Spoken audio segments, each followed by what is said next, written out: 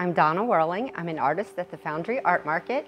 I paint with acrylics, and I also make wire-wrapped rings and other beaded jewelry. I'm happy to be this month's Spotlight Gallery artist here at the Foundry, and hope that you'll come and see my work. Art is a way for me to express myself. It's a way for me to process things that happen around me and make something beautiful out of them.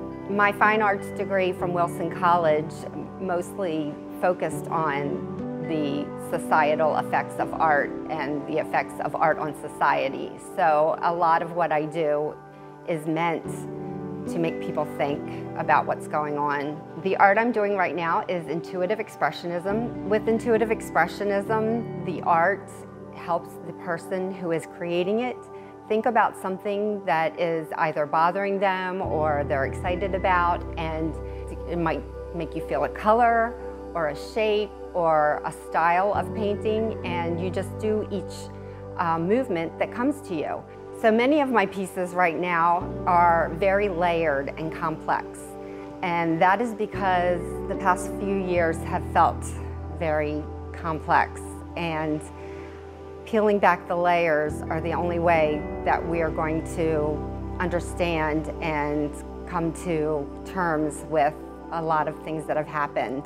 One of my paintings right now is titled Tangles, and it's basically colors on a black background that sort of mingle and twist and kind of explain the way that I feel about our choices and how they affect other people. Everything we do is part of the weave of the world. My piece regarding pride I called Kindness because I think that all of us need to show a little more kindness to everyone. During Pride Month, I did several paintings that were rainbow colors because I felt very happy that we have a month that helps other people to feel included and like they are validated.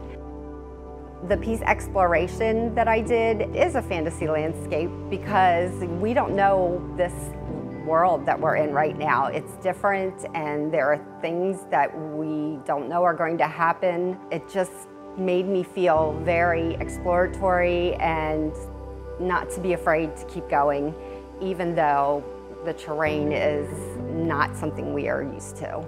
To me, art is more about the process than the piece. I get a lot out of actually getting the paint out and having the blank canvas and coming up with something that wasn't there before. I really enjoy abstract work because I'm not trying to make a little replica of something that was already there, although those are beautiful and amazing and I wish I could do that better. But abstraction is creating something out of nothing to me. Except my thoughts and my feelings and my experiences as a person. My processing is one part of my art. The other part is the process of seeing my art through other people's eyes. Each person that looks at it is going to experience it a little differently, but hopefully they'll take away something of me in their way of looking at it. The Foundry Art Market is a wonderful place to come if you're looking for a gift or something for your own home. Each piece has so much meaning and feeling behind it,